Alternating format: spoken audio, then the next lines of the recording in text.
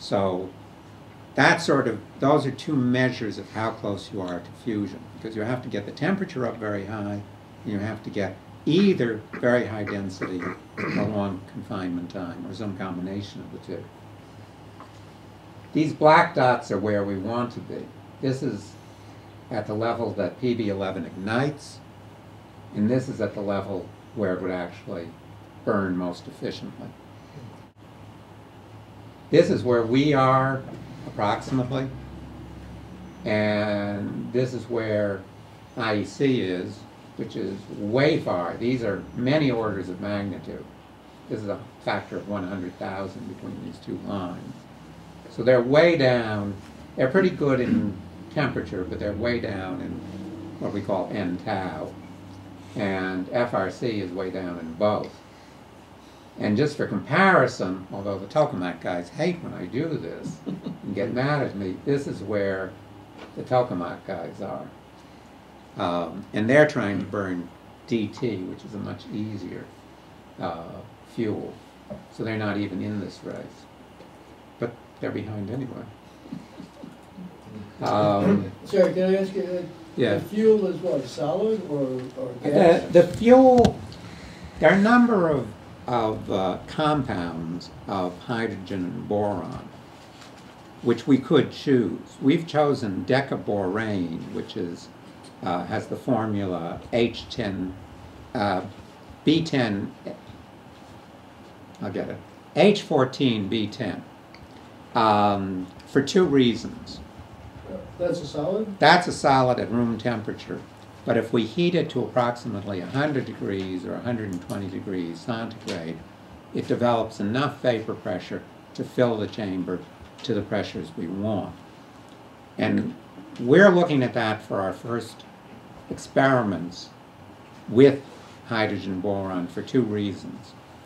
One is it has the biggest ratio of boron to hydrogen. It comes closest to a 1-to-1 ratio. So there's the least waste in heating up fuel that you won't be able to burn because there's not a pair around. And second of all, even though the fact that it's a solid makes it inconvenient in the sense that we're heating it up, these compounds all are somewhat toxic. They're not hugely toxic, but they are toxic. And having it in solid form means that wherever it is, it can't escape without going against a pressure differential. Because once it's in vapor form, it's in the chamber, which is at much lower pressure than atmospheric. If we used, for example, pentaborane, which is a gas at room temperature, then we would have to be much more careful and aware of the possibility of leaks because it would be stored at presumably at high pressure. So for those two reasons, we're using decaborane. Now for the initial experiments, and we're still in that phase, we're using deuterium, because deuterium is a very well-known experimental gas for fusion researchers, and we're still optimizing the performance of the machine. Do you believe you'll move on to pentaborane or diborane if you manage to get this to work?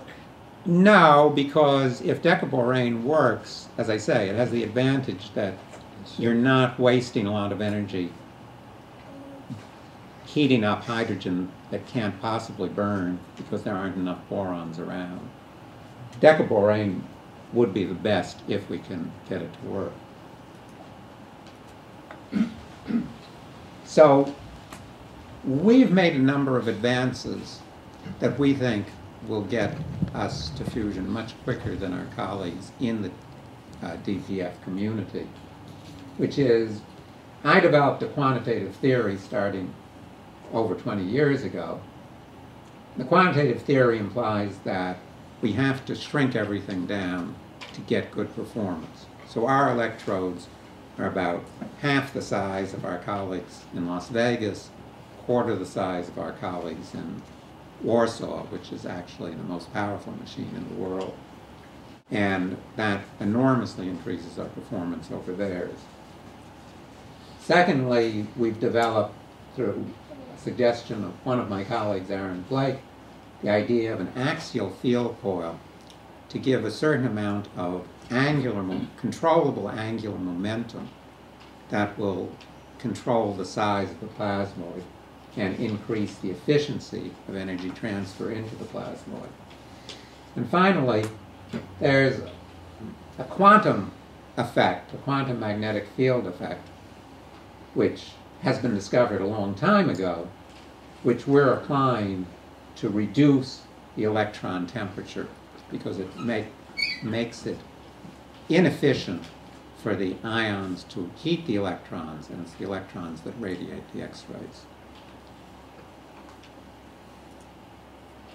Now, as a result of some of these innovations, our preliminary experiments over the past year have actually shown we are getting better results than the historic trend in DPF research. This is the current, the peak current that people are feeding into the machine versus the neutron yield. And people ask, if we're trying to get aneutronic fusion, why are we excited about neutrons? It's because we're using deuterium. Deuterium, half the reactions produce neutrons. It's very easy to measure, it's very safe, so it's convenient. So this is a measure of fusion yield, and what you can see is we're actually about a factor of 10 above this trend line. And at the moment we're trying to get some points before the end of the year, somewhere up here, if the machine is willing to cooperate with us. What would that sound like? Is that the 45,000? No, at the moment we're trying to operate in the range of 30 to 35,000 volts. Basically the problem is that the switches we bought we didn't design them, we should have, but we bought switches commercially which were supposed to be designed for 45 kilovolts, but were actually designed for 25 kilovolts. And as a result, we've had to spend many months redesigning the switches and learning switch technology. I'm a physicist. That's one of the reasons we hired Fred, because he's a real electrical engineer. I just have to pretend to be one. We had to learn a lot of switch technology, which we didn't expect to have to learn in order to redesign the switches. We're hoping this week to demonstrate firing the entire bank at around 35 kilovolts. To go to 45 kilovolts, we're going to have to do some reconstruction, which will take us probably 2 or 3 months. So I think it's going to be the spring before we're operating at full voltage. But we can get up into this area of 1 megamp with a lot less than, to get up to, with 45 kilovolts, we hope to be operating above 2 megamps. So this is a picture of our machine in neighboring Middlesex. You can get some idea of the scale of this whole device. This is just 6 feet off the floor. We didn't count on hiring Derek at the time we made that. Doesn't matter. We find there's so much equipment now attached on the underside that if you don't duck your head, you're in trouble. We were thinking at some points of getting helmets, but we decided not to. So these are the capacitors that store the energy. These are the switches that have been giving us trouble. These have to be fired within about 10 nanoseconds of each other. And then this is the little electrodes, which here are exposed because they don't have the vacuum chamber around them. And that's a very nice close-up Reswan took of the 14 centimeter electrodes, which is one of our varieties. So the size there is important, you said, and so what do the other people bring to the table? How much bigger are they? Oh, I'm sorry. I'm confusing people a little. The key thing is that these are very small diameter. This is 5 centimeters from here to the outside. 14 centimeters refers to the length. We have 6 sets that are different lengths that we'll be using for different experiments.